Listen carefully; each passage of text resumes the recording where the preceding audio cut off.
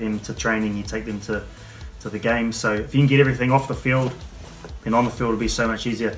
And we, as a coach, if you can help them off the field become better people, then you'll probably get the best out of them. And on the how field. you work all that things with your players, and how Taranaki works that with their players. So I think it's just having open conversations with them. So you're in the know, they're in the know, instead of trying to hide things from each other. So I think as a coach, when I start coaching, properly, I'll start getting to know their backgrounds and where they're coming from, instead of me just guessing. And then, so for instance, if Joe Bloggs doesn't turn up to training on time, and then I rip into him, but I don't know what's going on at home. Yeah. So I like to have. I think I'll have a lot of one-on-ones with a lot of players.